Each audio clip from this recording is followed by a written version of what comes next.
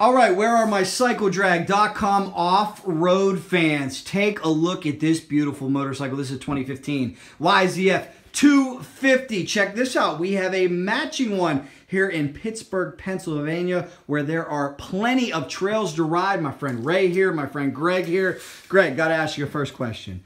Most everybody who rides woods loves these KTMs. You guys chose the Yamahas. Tell me why. All right, Jack, I'll tell you what. I used to be a KTM guy myself. I got on this bike. At first, I was a little hesitant. I'll never go back to the orange again. Wow.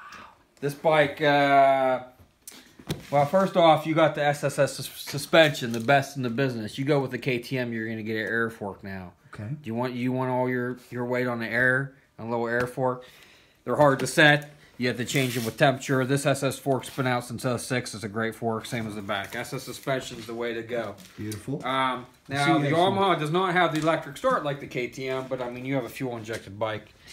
Very easy to start, no problem. We got the Recluse in this one that helps. A lot of riders like the Recluse. I'm kind of new to it. I'm trying it out. The front end on these 15s really digs in. You have the 22 degree offset. Really digs in the front fork. I'd say compared to my KTM, the KTM, I used to think was the best bike, but really it just, you know, I'd have to give it a bad grade compared to the Yamaha. It just doesn't have the low end hit. Doesn't have the low end hit. This digs into the front. I get on a KTM now, I'm all over the place. Excellent, excellent. Now, Ray, I know you're a long-time two-stroke guy. You've had a lot of YZs, okay? So what's it like on this machine? What's some of the features you noticed right away? Oh, I like the motor. The motor is just awesome off the bottom. It just pulls hard as soon as you crack the throttle. Wow.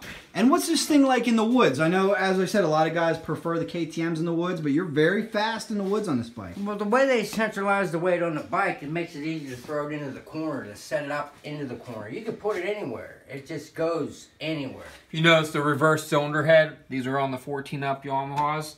You try to do that to center the weight of the bike. Excellent. Very cool. So maybe it's safe to say that if you have the right setup, you don't always have to have an orange bike in the woods, right? I don't go for orange no more, Jack. Awesome. We're done with the KTM. Excellent. Well, these are two of the fastest guys in Pittsburgh right here. Thanks for showing us your motorcycles, the YZF's 250s. Check them out. They'll be ripping up. Yeah!